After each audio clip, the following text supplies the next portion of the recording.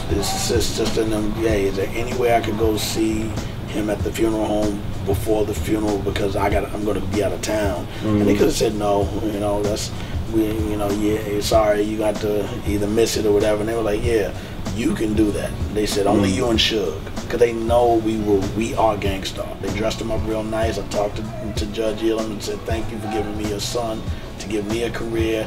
And you know, it was just sacred. Even the funeral, he was there. We were all there. J. Ruth Damage, everybody came down. We all ate together. Everything, you know, it was a good vibe. And his father, again, who doesn't trust anyone, he was like, hey, I want you and Suge to speak at the funeral. And we did, you know, and we didn't write it on paper. We just went up in front of everybody and just spoke from the heart. And I cracked a couple jokes, and I didn't have to set it up like, okay, when I speak at this point, I'm gonna say a joke. I just let it run off, and after it was over, a lot of his family were coming up to me going, young man, you were really, really funny, and you made us see other sides of what we didn't see with the rap thing. You know, these are older people, and they were like, you were really good. Everybody was a scholar from somewhere. Like, oh, his whole family was like, this one wrote 2 books, 10 books. This one is a professor. This one is like everybody in his family that was there was some lawyers and all these high esteemed people. You know, who was really intelligent. Yeah, man. You know, but you gotta always remember one thing: things don't have to be reproven when they're official. You know what I mean? Yeah. You know, once it's that. You know, the fans get to look through a window. Once you show them the picture, you know, that's real. You don't have to keep reproving it and redoing it. You know, a lot of times people will say, well, I didn't see it. It doesn't matter what you saw. That's your fact. If you're late for class, they're not going to do another course for you. Right. So you either get there when it's supposed to be seen, you know, and then you got to also remember too, this was a big world we live in. So stories flip 100 times over. And there's always falsehoods and lies along the way.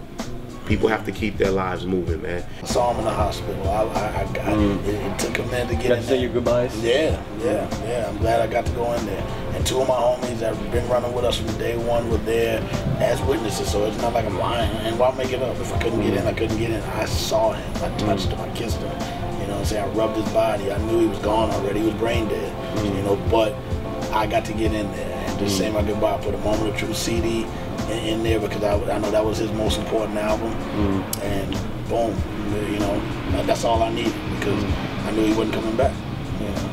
And we rock and try to keep his name in a positive light. Yeah, so always. We feed that to the people every night. You know, Guru and I had a great relationship, and there was times he made me angry. We were like brothers, and especially when you live on the road for so long with a guy. So you know, this whole Solar thing, it doesn't mean anything. It means that there was a point in his life that, you know, he got sidetracked to doing things that didn't include the guys that he knew best.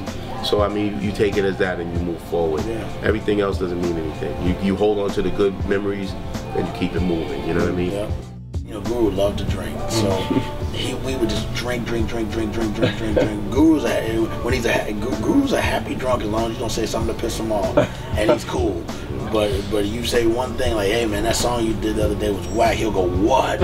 I'll fuck you up, you know. But otherwise, he's so happy, and we were in a happy environment, so it was just drunken happiness and good music and some good smoke.